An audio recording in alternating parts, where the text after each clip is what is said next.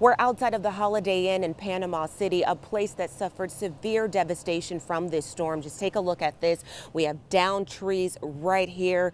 Dozens of trees around this property have fallen. And then take a look at this. This is one of dozens of rooms where the windows were actually knocked out, and you can see some of the debris here. Now, we caught up with one family who actually came here for some relief. The winds got rough. We knew it was going to be rough, but we didn't realize that it was going to be that rough.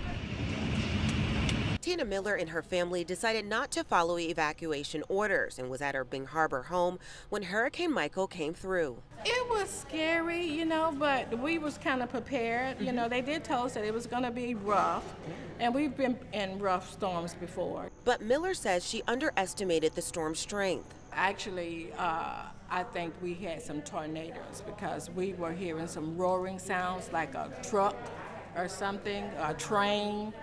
And when that happened, we could hear stuff just hitting the windows. Her family came to the Holiday Inn, a place that was already dealing with unexpected devastation. But it was safer than the conditions her family was in. Miller says she's just happy to be alive. Material things, you can always replace them, but lives you can't. So I'm happy. I'm not worried about a thing.